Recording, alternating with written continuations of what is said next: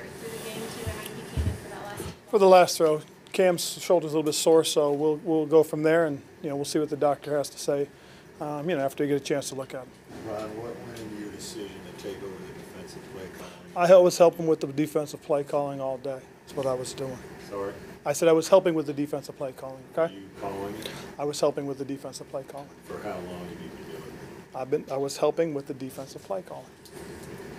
Is that something you started doing today? I noticed the play card is different. Was that different than you've been holding on the sideline throughout the rest of the season? That's the same. No, I've been holding that same type of play card for a long time. Cam interceptions, Ron, how much of those were on him? How much of those were on protection? Well, I think a lot of it, we'll have to go back and look at it, but, unfortunately, we lost the turnover battle today. Your general thoughts on why you lost this game other than the turnovers? Well, that and, we gave up a big penalty up over the top, which, again, I have an opinion on that, but I can't share it. So, again, you guys go out and fight and do the best they can. Ron, why did you feel like it's helped with defensive play calling today? Just a different set of eyes, another perspective. Earlier this morning, some reports from CBS Sports came out about David Tepper being frustrated with the losses. Now, at the end of the day, unless Mr. Tepper says it, I'm not going to address it, okay? So we can forget about asking me those questions, please. Ron, how tough to lose Greg when he at that point in the game? Well, it was tough. I mean, Greg had a good week of practice. There were some things that were put in for him, and unfortunately, we lost Greg. But I thought, Ian got in and made some plays himself. So again, we got some young guys that just continue to get opportunities. Is Greg out? We'll see. Again, we'll let the doctors determine that situation for us. Ron, are you concerned about your job security? I am not going to address that question. Do not ask that question again, please. Ron, how do you get out of this hole? Win. That's the only way. I mean, at the end of the day, you give yourself a chance. You fight to the very end, and you can look at it that the last few games we've played have come down to the last opportunities we've had, whether it be on offense or defense, and you just got to make a play. And that's unfortunately something that we haven't been able to do right now. Make the play when it matters.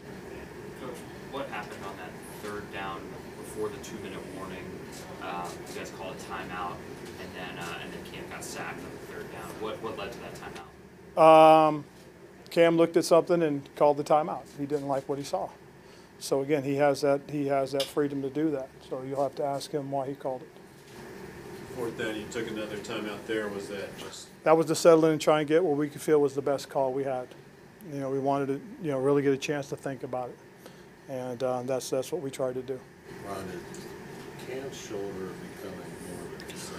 Is it affecting what Well, Morph can call? We'll see. I mean, again, for the most part, we've been able to get through it, but he got really sore at the end of this game, and we'll see again what the doctors have to say about it once they get a chance to take a look at it.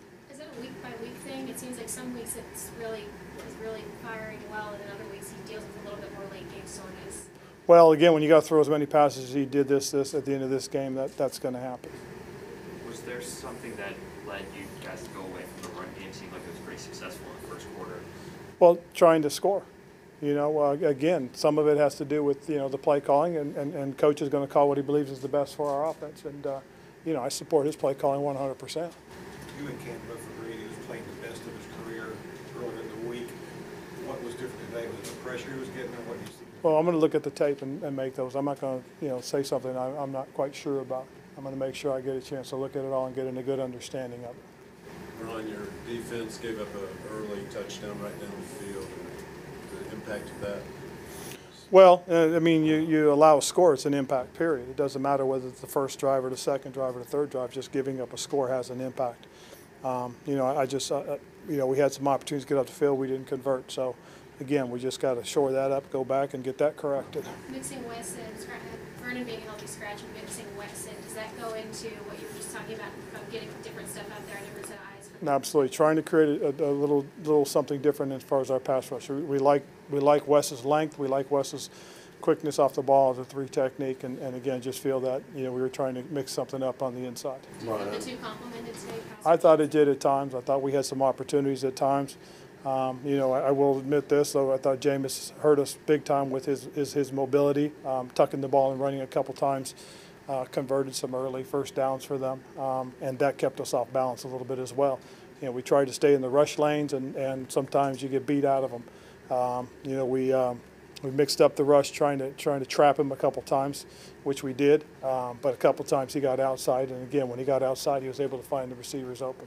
I'm not asking you to address that report, but are you concerned at all that that kind of outside talk will seep into the locker? I hope not. But again, you know, as far as I'm concerned, unless Mr. Tepper puts his name on it, I think that everybody needs to just calm down and, you know, let what's really being said, or let the truth come out. You know, again, if anybody has a question, I think they should ask Mr. Tepper. But I don't think that's fair to sit there and say sources say.